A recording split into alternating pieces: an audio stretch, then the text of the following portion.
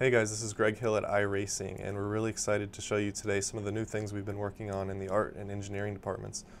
Now, our objects around the track and our cars have long had what's called normal maps and specular maps on them, but with this build, it's going to be the first time that we have these on our racetracks.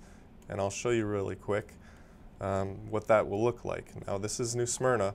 We shared some screenshots of it yesterday in the forums and on Facebook, but here's the first live glimpse of it.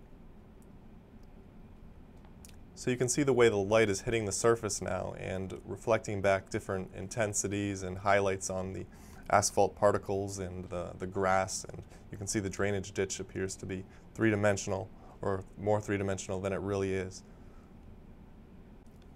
Now let me show you this on our new track, Twin Ring Motegi. Okay, here's our debut look at Twin Ring Motegi. Now I'm going to show you some detail on the curb and the asphalt surface that wouldn't have been apparent previous to this new feature. Alright, so let me show you really quick the effect on different types of materials such as Armco, tires, and asphalt, as you've seen. Here's an Armco section at Twin Ring, and it does not have the shaders applied to it currently. And here is the same section with the shaders. Now you can notice the enhanced sense of depth in 3 dimensions to what is actually a 2-dimensional surface, as well as the specular highlights on the surface that are highlighting the way the sun is hitting the surface. Here's Twin Ring again. Shaders are turned off. You see a tire wall that has some subtle curves and folds in that material, but it's not nearly as apparent as when we turn on the shaders. Now we're all really excited to continue to work on this new feature and to revisit some of the older tracks in our library, and we intend on releasing updates with every build to numerous tracks.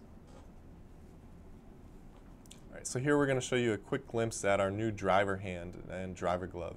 So we weren't satisfied with our original efforts and release, was it half a year ago, and we decided we wanted to redo it. Much crisper, higher polygon count, higher resolution.